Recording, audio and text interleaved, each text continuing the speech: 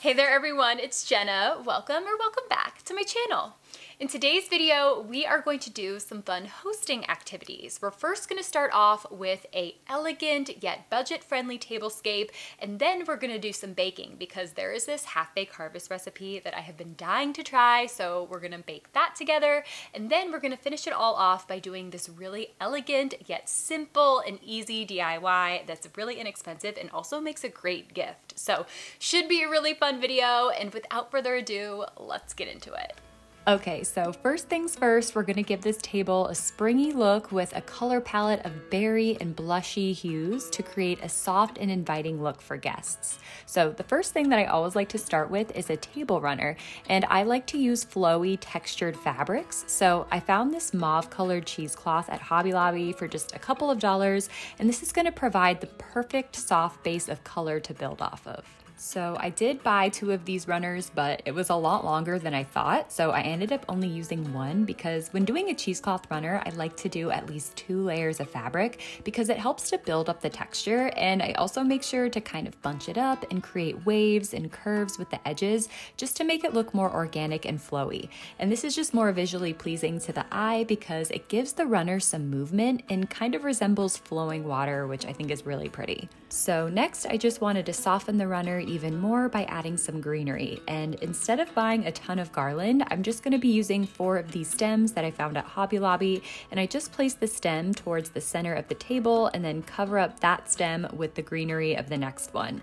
And then I did the same thing over on the other side with the stems also pointing towards the center of the table. And with this tablescape, I did leave an open section in the middle because I always like to anchor my table with some sort of floral arrangement to add color. So here I just used this ceramic planter, and I will link it below, but you can use anything, you know, a thrifted planter, a kitchen crock usually works really well. I just try to pick something that is lower in height. And then to anchor our arrangement, I like to first start out with some flowy greenery. So I got these stems for $6 each at Target, and I used 2 of them. And I like to fluff them out a little bit and then arrange them so they're flowing over the sides of the vase. And a little hack to stabilize them is just to take 2 of the end stems from each side and then twist them together in the middle. And this just gives us some nice structure and movement to build off of for the rest of our arrangement. And then I found these super realistic peonies online. They were very affordable, and I will link them below, but they're kind of rubbery, so they feel like real flowers. And I just love the soft pink color of them. So I used 4, and I kind of just spread them out, making sure to vary the height of each one a little bit. And then I also used this blush rose stem that I got for $3.50 on sale at Hobby Lobby. And I like this one because it looks very realistic and it has some green leaves just to help bulk up the foliage a bit.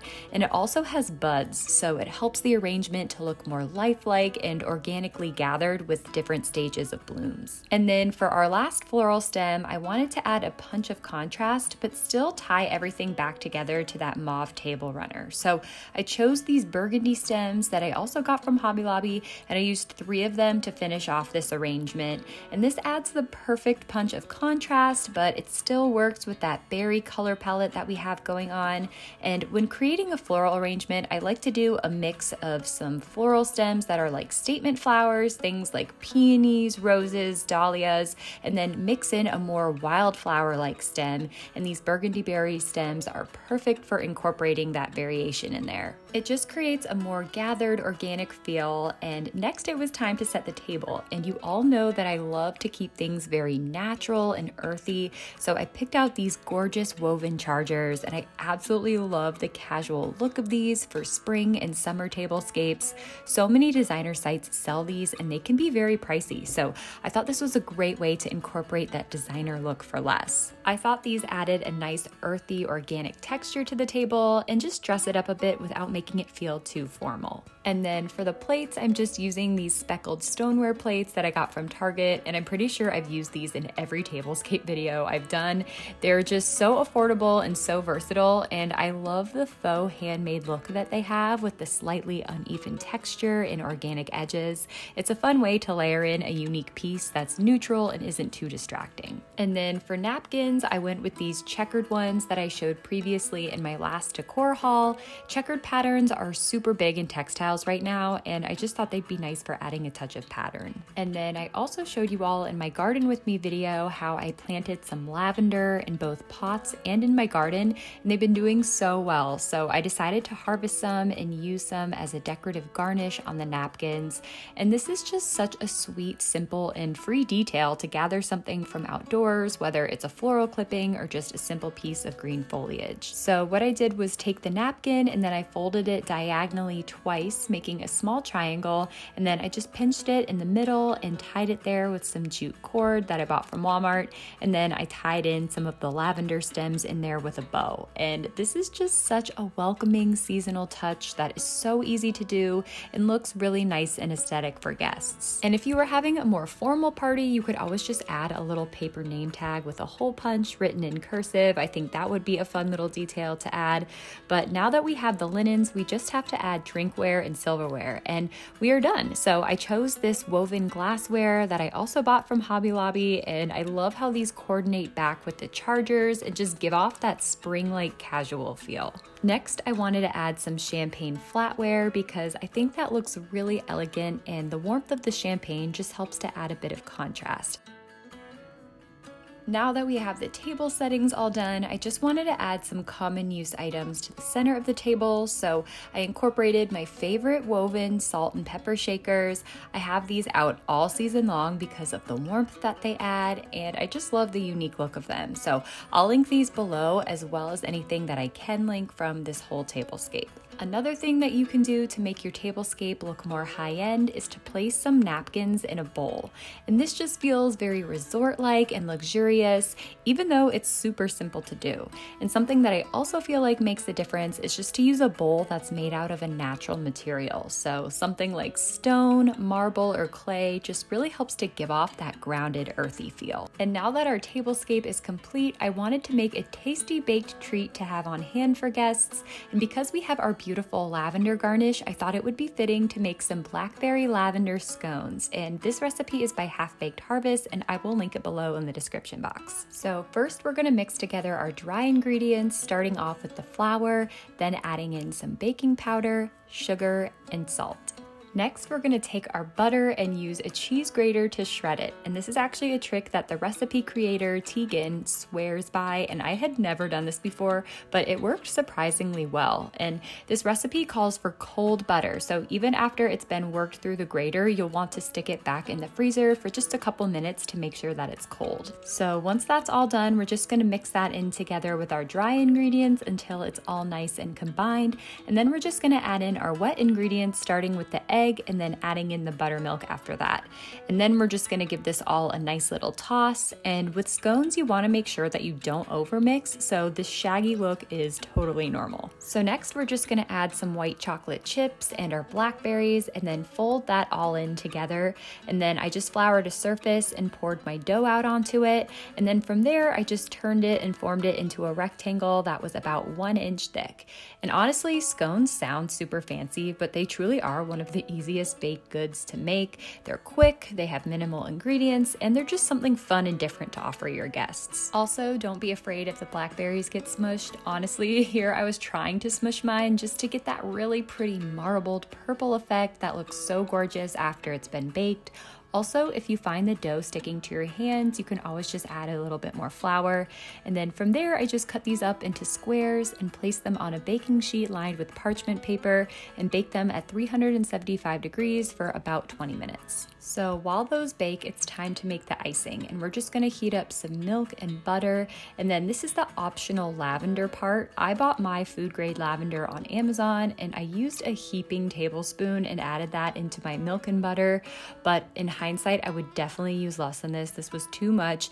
This is what the recipe called for, but I think I got a very potent lavender and it just was very overwhelming. So I would use maybe a teaspoon next time. But after adding the lavender, I covered it and I let it steep for about 5 minutes to really infuse that flavor in there. And then I just took the milk and butter mixture and strained out the lavender and added some vanilla and some powdered sugar. And then I just mixed that all together until it reached a drizzling consistency. consistency. And the lavender part is totally optional. You could make these without it, or instead you could always squeeze some lemon juice into the icing for a blackberry lemon scone. These truly were so delicious and so easy to make. From start to finish, it took me less than 30 minutes. And like I said, I would definitely use less lavender next time since it was a bit on the stronger side, and I personally love lavender. But other than that, these tasted amazing, and not only were they yummy, but they look just as pretty. And to make them even prettier, something that I love to have on hand when hosting is a pretty cake stand. I just line mine with some crumpled parchment paper to keep cleanup easy, and this just takes it to the next level and makes your kitchen feel like a quaint little cafe, and is such a pretty way to store and display baked goods. These are great if you have guests staying the night and you want to have a quick, accessible treat on hand so they don't have to feel weird rummaging through your pantry. But I love how this all has turned out, and now I just want to add one more little handmade touch to our tablescape. So I showed you all in my last home goods shop with me how I spotted this adorable hand-painted glass pitcher. This actually is a very high-end look. I've seen these on several designer sites for over $100, and I just love the look of them. So I thought it'd be fun to DIY one. So I picked up this $10 plain glass pitcher at Home Goods, but also check your local thrift store, because after I bought that one, I spotted this at my local thrift store for only $3, which I thought was a really good deal. And then I just picked up some glass enamel paints, and these are only a couple dollars each, and for this project I only used two colors, a yellow and a white, and I simply just started painting daisies onto this picture. And daisies are a very easy flower to paint, and because this is handmade, I think it looks really charming if each one isn't totally perfect. It's also very forgiving because if you make a mistake, you can simply just wipe it off and start over. And this idea is really very versatile. You can do these on wine glasses, cocktail glasses, or maybe a glass vase or like a decanter. You can also do different flowers or colors. Just get creative with it. And something to note is that once the paint has fully dried, you can follow the directions on the paint bottle and bake them, which actually cures the paint and makes it dishwasher safe, which is really nice. So this was what it looked like when it was finished, and I just kept the flowers on the bottom half of the pitcher because a lot of times I like to make pretty drinks or, diffuse fruit into a drink. So I wanted an unobstructed view of the fruit when the pitcher is full. But I love how this turned out and how the flowers look when the light shines through it. It's just such a sweet detail to add to a tablescape and a fun little handmade touch. So something that is very inexpensive and easy to do when hosting but makes a big impact is making infused ice cubes. So I just went out to my herb garden and collected some mint leaves, and then I sliced up some lemon and cucumber into small pieces, and this just adds a refreshing flavor to water and not only tastes great, but it looks so pretty as well. And you can do this with so many things. You could do it with berries or even with edible flowers like pansies to give off a spring-like aesthetic.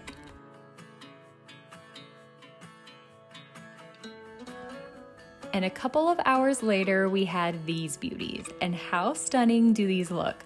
Not only do they infuse flavor into the water, but it's such a great way to add a little punch of color, enhancing the aesthetic. And I love how the green and yellow looks with our gorgeous daisies and the spring-like vibe that this gives off.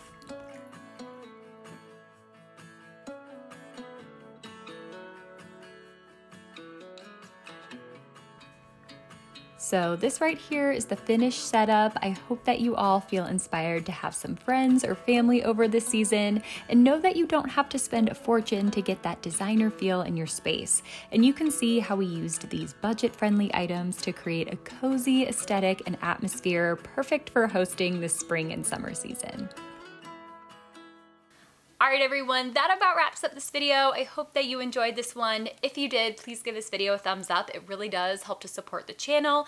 And be sure you're subscribed and you hit that notification bell because I post new home decor content every single week. So make sure you don't miss any more of that. And also, I'm very active over in my community page. I post things like sales, restock alerts, and new arrivals over there. So that is another benefit of being subscribed as well. And I just want to thank you all so much for watching this video. I hope that you have a fabulous week, and I will see you all in my next one. Bye!